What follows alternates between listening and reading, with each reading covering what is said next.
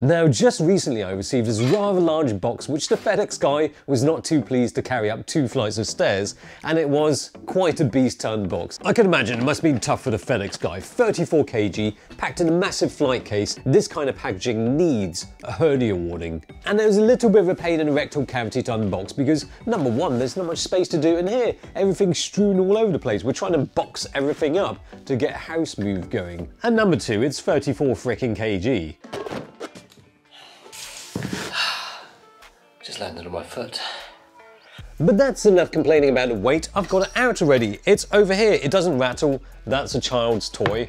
Boom! The Rotolight Titan X1. Titan by name, Titan by weight.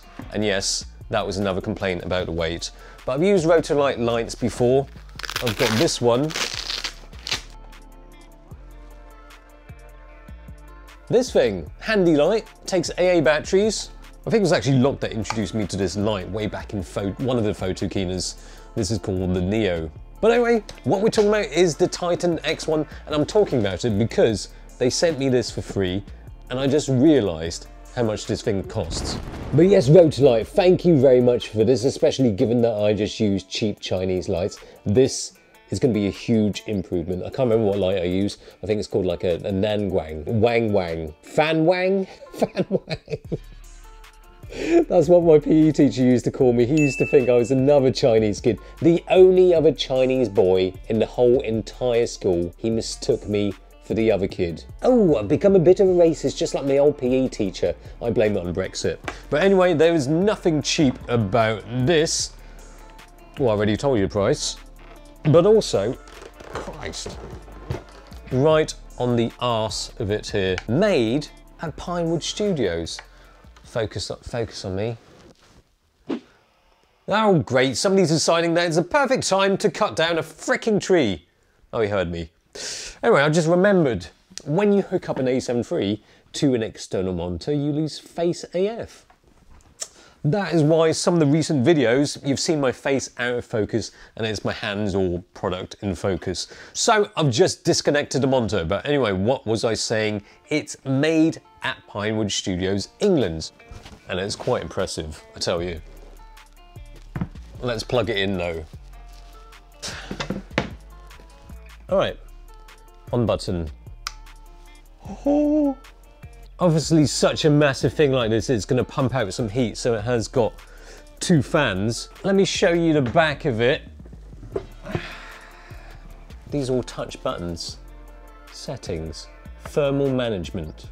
So it's on auto at a minute, but this, you can switch the fan on maximum. That's on maximum. That's not going to be the cleanest sounding audio, is it? So switch it to stealth mode.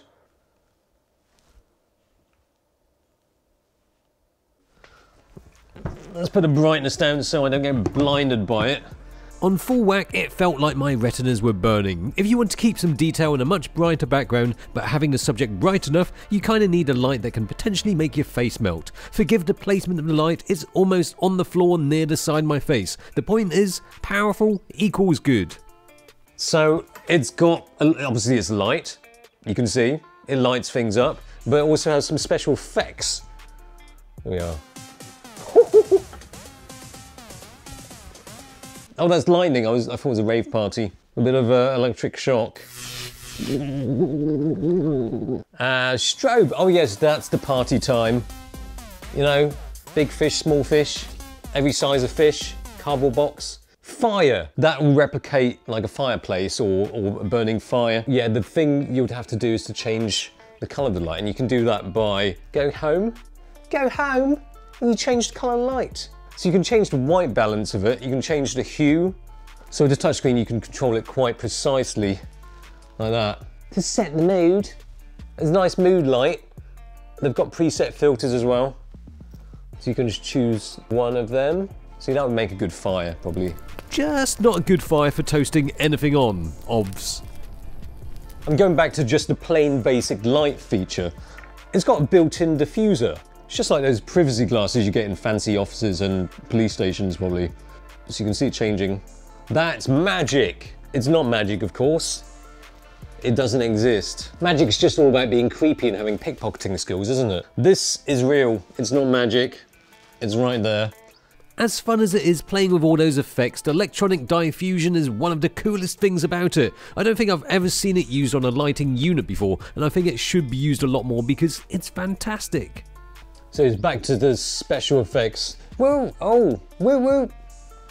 Police. What else have we got? Oh, we got gunshots. So you can get shot. You press the middle button, I think. Boom. And then, after you get shot, you call the police. TV, spark, weld. I mean, that's for a very specific purpose. For filming welding. Paparazzi. And then that's it. Then we've got a flash feature. We've got high-speed sync. We've got high-speed flash sync. High-speed sync flash. High-speed flash sync. So with the high-speed flash, let's test that out. So this is 50 of a second. 2,500 of a second. You know what? I'm going to try this with the Sony A9. No, not the A9, the A1. Same thing. Crazy burst and flash. High-speed sync flash.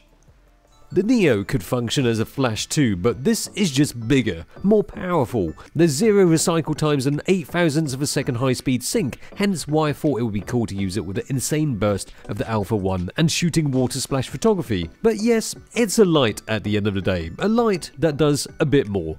Quite a bit more. It's a versatile light, but it's also a very cool bit of tech, which I don't really find myself thinking about with other kinds of lights.